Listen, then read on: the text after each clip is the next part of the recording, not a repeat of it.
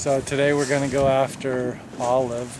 Olive is a young female sea otter that came on the beach here in 2009 with about 25% of her body coated in oil.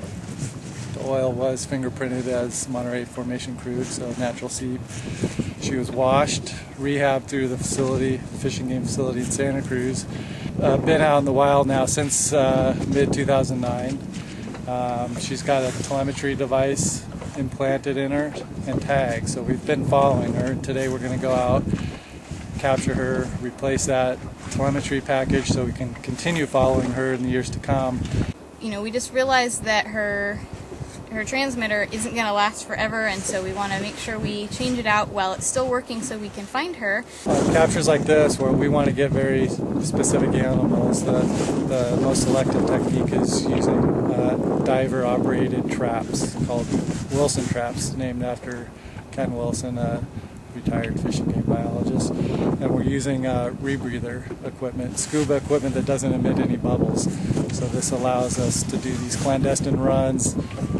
Divers can actually sit underneath resting otters with no bubbles. We don't spook the animals, and it allows the divers that opportunity to hopefully pick out that animal that they targeted when they saw it from the boat.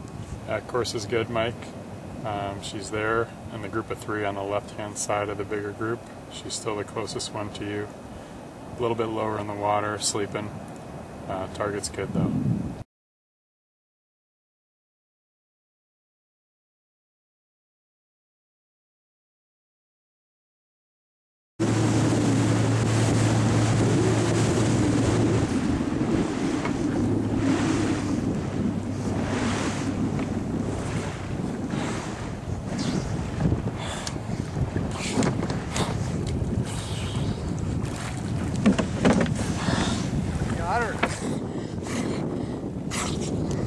This is the dirty box. The dirty box.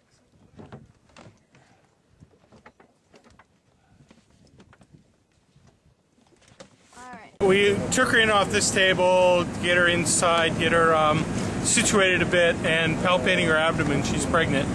The fetus is about the size of a small lemon or a lime. So she's probably a little over half to 2/3 term right now. Yeah.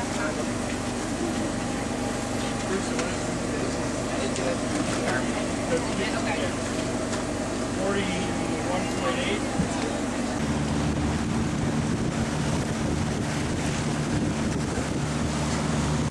You ready?